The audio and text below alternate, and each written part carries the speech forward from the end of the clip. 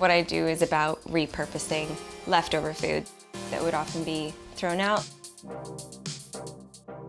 I use skins, pits, peels, rinds, finding ways to repurpose those rather than simply throwing them away.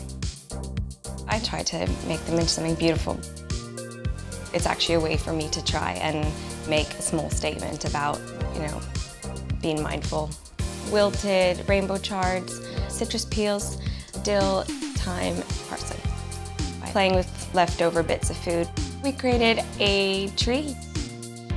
My intention isn't necessarily to make food that you eat. It's about immortalizing the food that will eventually be thrown away. I hope to, on a big scale, inspire people to have fun with their food. Knock on wood. My name is Purnell, and I am a food artist